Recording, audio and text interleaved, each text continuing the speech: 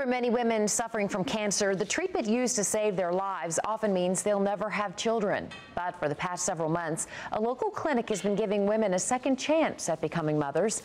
The story we first brought you in February reached a young woman all the way in Georgia. Now the clinic is helping her too, and doing it for free. CBS 11's Arzo Dost has her story. That's one advantage of being married. Carly Bird has always wanted to be a mom, to give birth, to give life.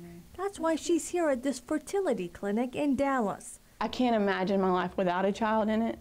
But before she gives life, she must focus on saving her own. When I was 14 and 15 years old, if you'd asked me what my worst fear was, I would have never guessed cancer. I would have said not being able to have my own children. The 28-year-old has been diagnosed with breast cancer. It's the third time in 3 years.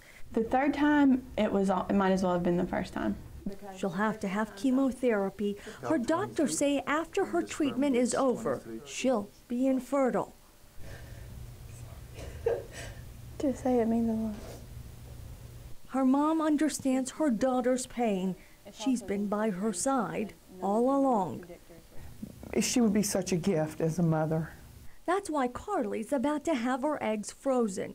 She lives in Georgia and was told about the Sher Institute for Reproductive Medicine in Dallas by doctors who saw our first story back in February. She should have a 60% chance of conception. Dr. Saleh with the fertility clinic has been offering for the last few months to freeze the eggs of women with cancer for free.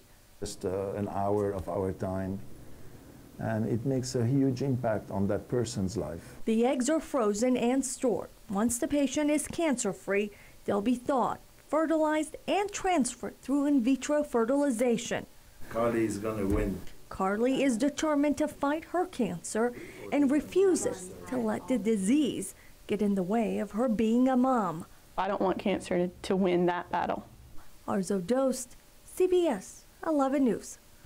The procedure normally costs about $10,000. The fertility clinic says some pharmacies and genetic labs are also trying to help cut costs even more.